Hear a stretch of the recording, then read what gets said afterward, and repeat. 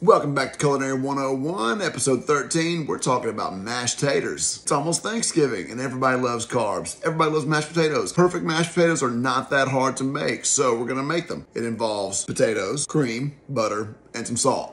Let's go. So I use baby potatoes for this. I love to leave the skins on because I'm a redneck and they're so thin and delicate, it doesn't really seem to bother me. There's less starch, they're so creamy, they're delicious. So start by cutting those in half. Fill up your pot with cold water, hit it with some salt, and bring them to a simmer for about 20 minutes until they are knife tender. The knife should slide in and out with no resistance. Strain them out. I like to put a little bit of cream in there and then go to Mashville and just mash, mash, mash, mash, mash. Once they look like that, I add butter. So this is 24 ounces of potatoes, and I used about 8 ounces of butter. And I just slowly emulsify the cold butter into the hot potatoes until they look like this.